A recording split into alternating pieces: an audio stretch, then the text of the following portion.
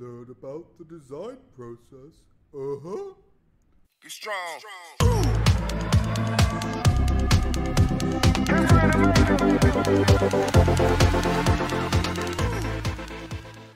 Learn about the design process. There are problems. There are solutions. There's a crazy puppet. It's me! We're going to build a boat and make it go forward. Today, we're going to use the idea of the design process. The design process is where we have a problem we want to solve, in this case, pushing our boat forward, and we try a solution, it fails. We try a solution, it fails. We try a solution, it fails, and each time we get a little bit better with each failure that we make. Our first problem is that we need a boat that floats. Luckily, Past Matt has us covered.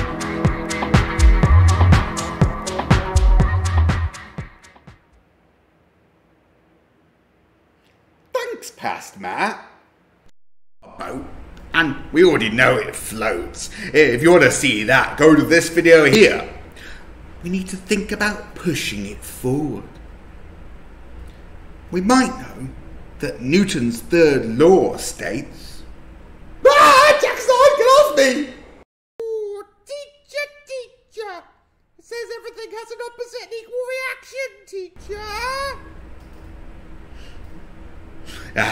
That is right. Strangely crazy Jackazard today. So we need something to push it forward. How about we use a balloon? Huh. Yeah, maybe a balloon would work.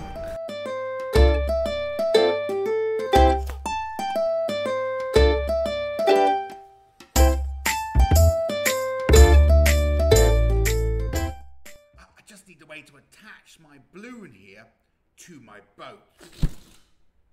Boat try number 1. Uh-huh.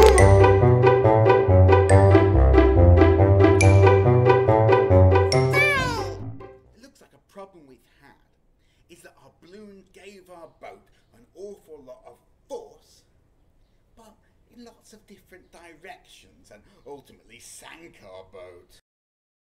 How about we try a fan? Yeah, a fan and an engine seem to make quite a lot of sense.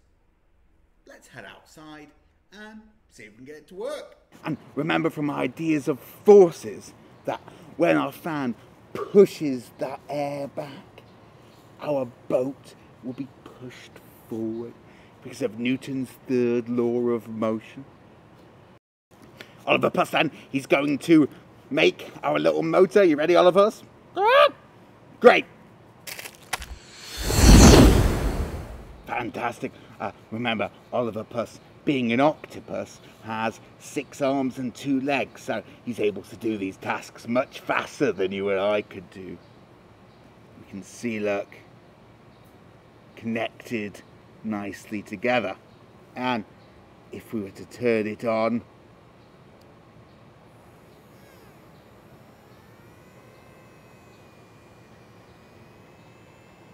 now to attach it to our boat. Okay, I've not asked Oliver Puss to help with this because I want you to see that it is actually quite tricky. Because when I try to get my fan, look, and attach it on like this, it's just going to hit the side of the wall here. So I've cut this little slat here, look, so that my fan can shoot outwards. Kind of like this.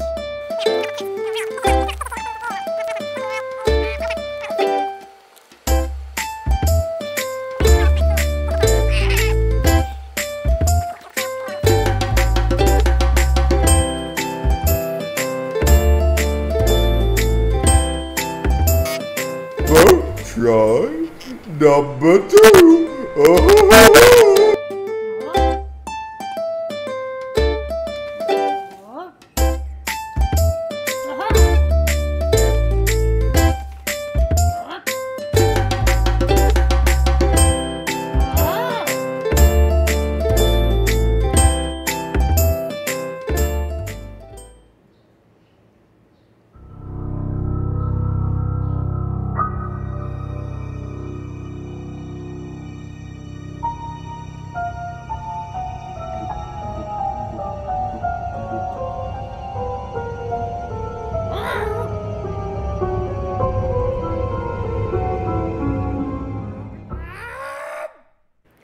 As you can see, our new boat has two main problems. Number one, Oh, teacher, water leaked into it, teacher. and number two, Oh, teacher, your boat has too much drag, teacher. but how will we solve them? The first problem that Oliver, Puss and I are going to solve is the problem of drag. We can look at my boat and we can see the sides of my boat. They're very, very flat, so all that water is hitting against them, causing lots of nasty drag. I'm going to solve it, Oliver, Puss and I, by making it into a pointy boat. Woo!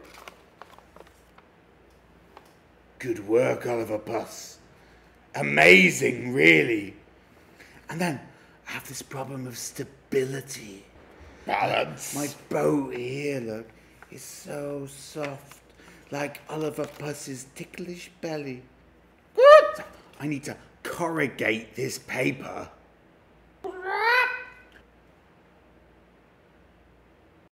Attach it to my boat. Cut and watertight my slat.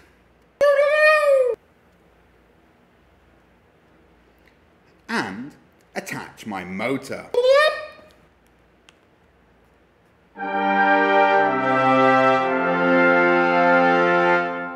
I'm the boat try number 3.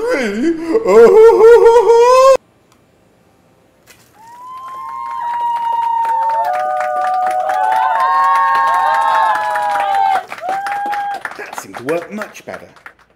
Although, when we left it for a while... Cool, so now we've learned a little bit about the design process and applying our scientific ideas to design.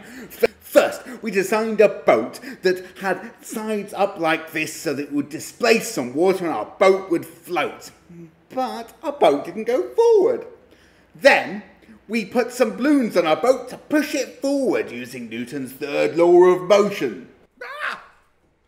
Teacher, it says everything has an opposite and equal reaction, teacher. But it sank. The force was undirected, and the force was too strong. Next, we added a motor on our boat to give us this directed and steady force. But the mass was too great, and it pulled down our boat.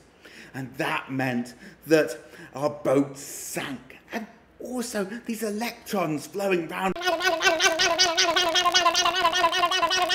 and round, they started flowing out into the water, which meant that we had no current and our fan stopped. Last, we made a triangle to cut down on drag.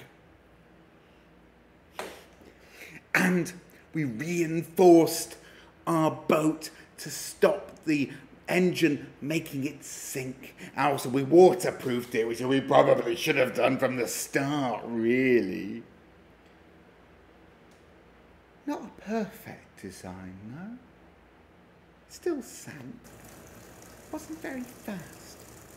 But that's the point of the design process, really, is that we never finish what we're doing. We're always trying to improve it, using that knowledge we took from science and those ideas, things like displacement and forces and pressure, and using them to design better things.